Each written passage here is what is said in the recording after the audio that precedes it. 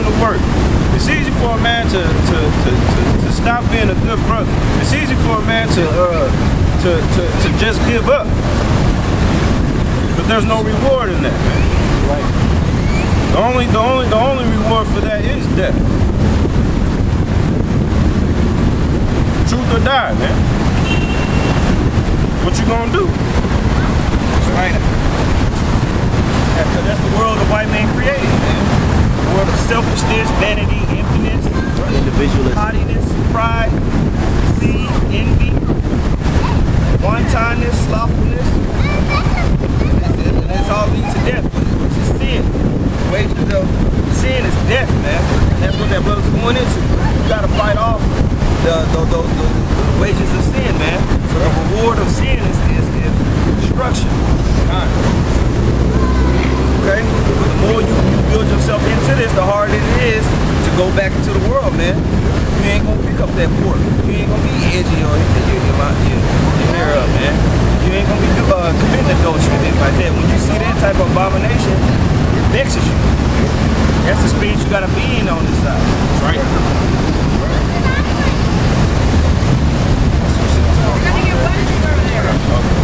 Matthew chapter 24, verse 13. But he that shall endure unto the end, the same shall be saved. That's right. That's right. But he that endure to the end, he shall be saved, man. That's why we out here, man. We fighting to be saved, man. Anything less it results in death, man.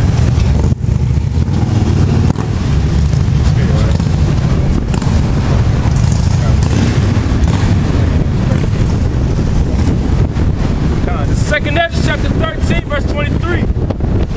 He that shall endure the peril in that time hath kept himself.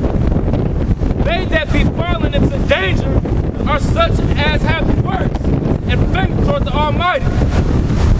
Know this therefore, that they which be left behind are more blessed than they that be dead. Hey, what you doing, man?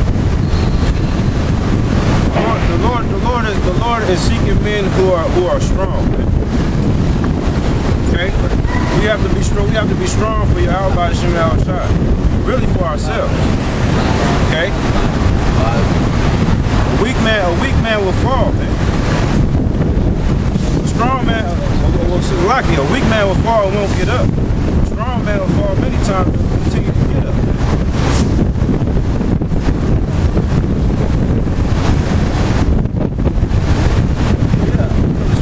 Realizes he's in a fight, man. When you're in a fight, you're serious, man. Right. When you taking them lumps, you ain't laughing about it, man. You ain't joking about it. You get hit in the mouth, you like, okay. Now we in a fight here in America, man. Because you're in captivity. That's right. These niggas walking around here acting like they signing up to go on a reality TV show or something, man. What you so happy about, man? You know? That's that weak spirit. That's beautiful that you said that.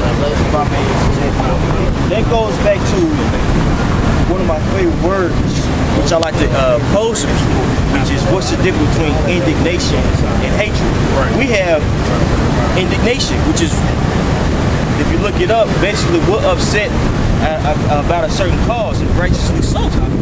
We became indignant to our treatment, man. And it says that in the scriptures, man, oppression makes a wise man mad.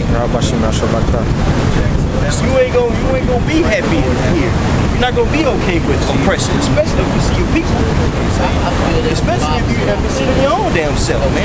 You ain't gonna be happy with what's going on in America, man. This is some bullshit, man. You know? Right. It's balance. It's balanced anger, man. Righteous anger, indignation. You know, it ain't like we walk around the streets and gritting our teeth at everybody, man. We understand that the condition our people are in, and we're upset about it to the point to where the spirit is on us to let our people know they need to wake up. Man. That's what I'm saying. That's right. That's right. It's kind of going to the brother Machiavelli was going to. It's Jeremiah 15 and 17. I sat not in the assembly of the mockers, nor rejoiced. I sat alone because of thy hand. For thou hast filled me with indignation. That's right. We sit separately from the world, man. Because we know that this world is unrighteous, man. It's unclean, man. All right, the day-to-day bullshit that you go through, man, it should have you angry and upset, man. You know, it should make you feel like the world is against you, man. Because the world is against you. That's right, brother. You are separate. You are holy, man. Okay. That's right. So this place ain't gonna be a merry-go-round or a circus or amusement park to you as it is to everybody else, man. This place is utter filth, man, an abomination, man. That's right. You got homosexuals walking up and down the street. That's right. You got the basest man on the planet, Lord Novi. I was gonna say something before I came here. On the TV they had Bruce Jenner, the woman, and he was talking to, I guess, Kardashian, his ex-wife, and they were sitting there crying because he was like, "You never told me you wanted to be a woman," and they going, it was just, that shit was so confusing, bro.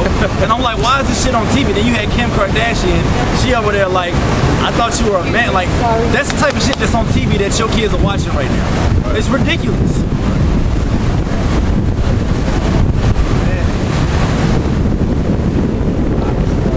2 Peter chapter 2, start at verse 4, but the point is 7 and 8. For the Most High spared not the angels that sinned, but cast them down to hell, and delivered them into the chains of darkness to be preserved unto judgment, and spared not the old world, but saved Noah the 8th person, a preacher of righteousness, bringing in the flood upon the world of the ungodly, and turning the cities of Sodom and Gomorrah into ashes, condemned them with an overthrow, making them an example unto those that after should live ungodly, and delivered just Lot, vexed with the filthy conversation of the wicked. But that righteous man dwelled among them, and seeing and hearing, vexed his righteous soul from day to day with their unlawful deeds. That's pretty much what I'm talking about. Yeah. We the same spirit of Lot. He was vexed with the filthy conversation about those guys in Sodom and Gomorrah, man. You know, you guys was trying to have sex with angels, man. You know, everything was going on back in the day. Bestiality, homosexuality, all type of freakisms. Same thing today. That's why this place is referred to as Sodom and Gomorrah in Revelation 11:8. So we're pretty much coming in that same spirit. Vexed with these niggas every day walking around. Like the brother just mentioned, they got this homosexual Bruce Jenner on TV. Want to be a damn woman, man. Got his family crying on TV, man. But everyone has access to that, man. Instead of putting these niggas to death. Right. This shit is uplifted here in this place, man. So we have to stand up against that. That's right, brother. This is 1 John chapter 2, verse 15. Love not the world, neither the things that are in the world. Right. If any man love the world, the love of the Father is not in him. That's right. If you see a homosexual walking down the street, and you say, oh, as long as he ain't touching me, he's good for me. You loving wickedness, right? If you see an adulterer finna commit adultery with another man's woman, it ain't my woman. It's cool by me as long as he ain't messing with my woman. You trimming away, man. The Lord said that the Lord gave us law, statutes, and commandments, man. That we have to live by, man. Of course, it's all about faith and grace and mercy of Yahweh B'Shem Yahushua. But the law ain't for it, man. You show your faith by your works.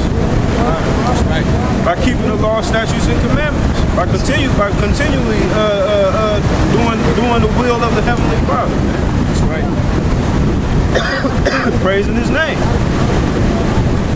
So to do anything, what does Charles Barkley say?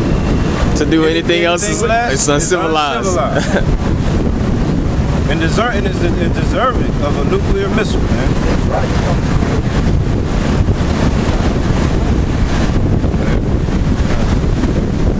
all that is in the world, the lust of the flesh, and the lust of the eyes, and the pride of life, is not of the Father. That's right. To love your own life, to try to make it in this society, man. To try to build an empire, to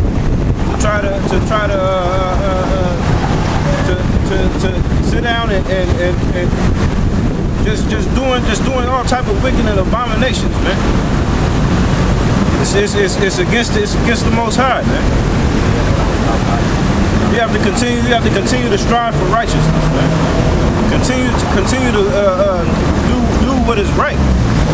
The only way to do what is right is to go through these scriptures, man.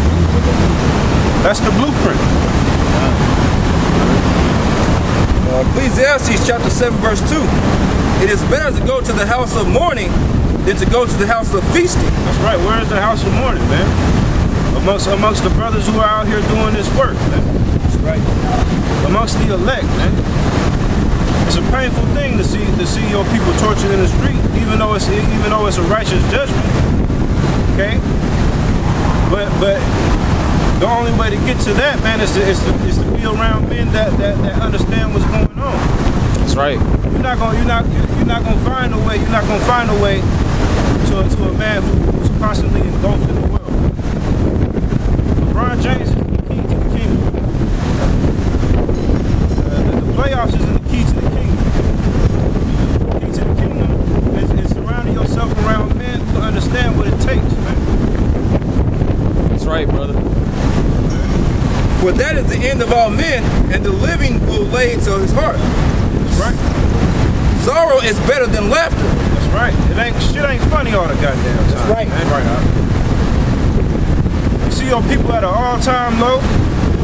You see the low at an all-time high. You got people out here living off. You got people out here living off the backs of your people, man. And this is supposed to bring you joy. You should be upset.